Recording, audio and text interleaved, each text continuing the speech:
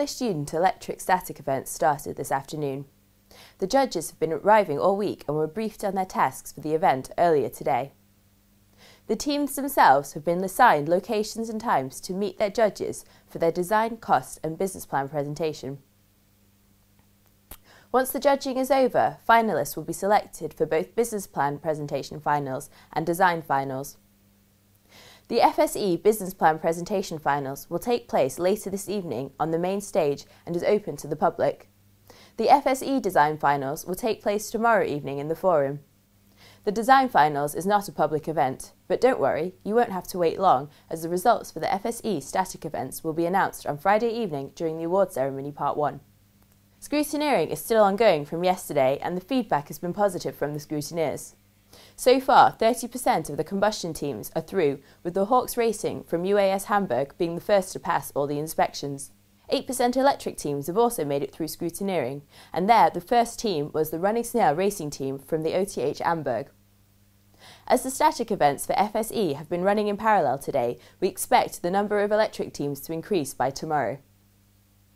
To find out which teams are through, please take a look at the scrutineering trackers on the Formula Student Germany website. The judging for the Special Awards also started today.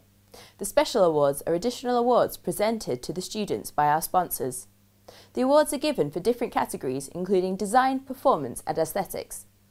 The teams can win trophies and cash prizes as well as other additional treats from our sponsors. Is it really that time of the year again? Happy Play in the Sand Day everyone! And happy birthday to the 17 members who are celebrating their birthday today. The weather tomorrow. There should be a high of 24C and a low of 14C, with a high chance of rain. Tomorrow is the first day of the dynamic events where we start to see the performance of the cars on the track. Have a good evening and see you tomorrow. Since 2010, Formula Student Germany has held 2 competitions in parallel: Formula Student Combustion and Formula Student Electric.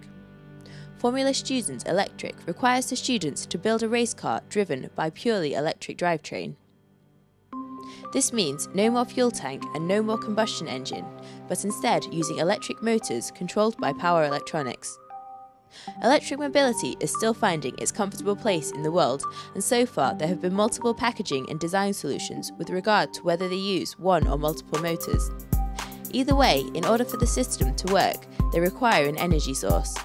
This comes in the form of a battery. In order to run a car with a battery, the batteries must be able to retain a large amount of energy and be rechargeable. Within the automotive industry, as well as Formula Student Electric, the power-to-weight ratio is also key in order to maintain the efficiency of the vehicle. The most popular types of battery technologies to be used in FSE are lithium-ion and polymer cells. These types of technologies, though using less stable chemicals, offer performance. Students will buy the individual cells and build their own batteries. Prototype batteries mean FSG demands that the students take safety very seriously. Students and volunteers are also given special safety trainings and briefings with regard to what happens if a battery were to fail. Once the battery has been built into the car, further components are required in order to manage the battery.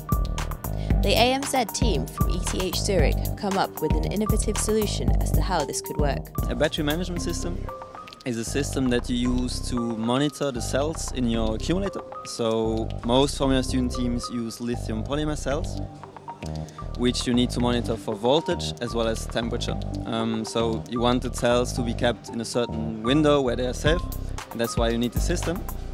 And the battery management system monitors, as I said, voltage and temperature, and as soon as the values get out of the safe window, it basically disconnects the high voltage from your car. So we have a low voltage system and a high voltage system, and as soon as one of your cells gets unsafe for the operation of the car, it disconnects the high voltage, the active system is shut down and the driver is safe. And what's so special about your system?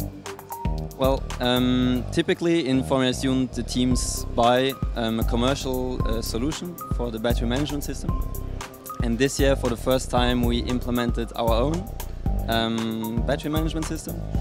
And what is special about it is that it is optical, so it doesn't communicate via wires as it is typically the case, but it communicates via infrared light. So we have like small modules with LED lights that transmit infrared like pulses, and the different modules communicate with each other.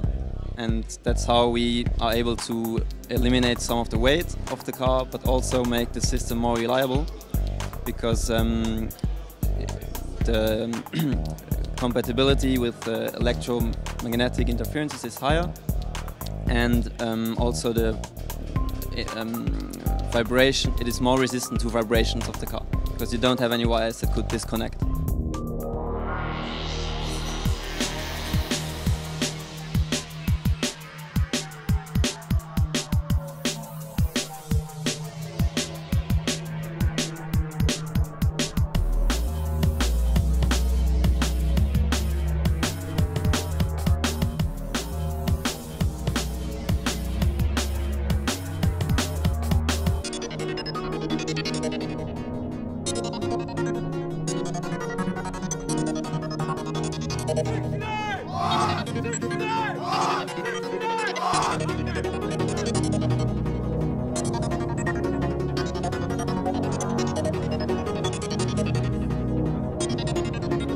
Wenn der